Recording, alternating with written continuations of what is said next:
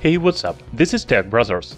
We have already made 2 videos about Asus ZenFone Max Pro M1 and talk about why you need to buy it and why you shouldn't do this. The links to these videos are in description. Now we want to test the performance of this phone, run benchmarks and play some heavy games. Before we start, please hit the like button and subscribe to our channel Tech Brothers. It is very important for us. Later, we will have battery and camera tests of Asus ZenFone Max Pro M1.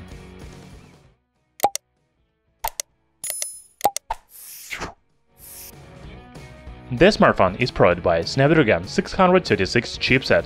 The same processor is used in popular mobile device Xiaomi Redmi Note 5 Pro.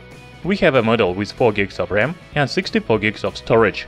You can expand internal memory with microSD memory card up to 2TB. I know you are interested in games, but first let's look at benchmarks. Asus ZenFone Max Pro M1 scores about 116,000 points in AnTuTu, which is really good. Also, there is 1344 points in single-core test and 4914 points in multi-core test of GeekBech 4. If we talk about 3D mark, then Asus phone has 1450 overall score in Slingshot. Here you can check the average FPS and temperature under high graphic loads. Of course, we tested memory speed, 270 megabit per second reading speed and 210 megabit per second writing speed. Wi-Fi speed.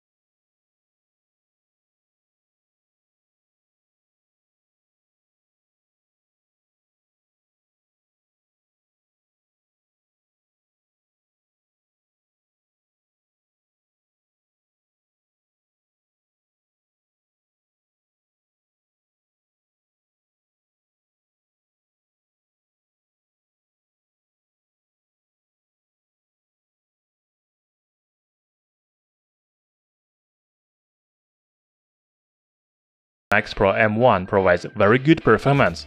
In previous video we complained about outdated processor, but it looks pretty good for the end of 2018.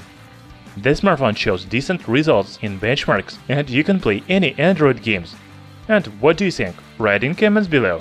Thanks for watching, hit the like button and subscribe to our channel Tech Brothers.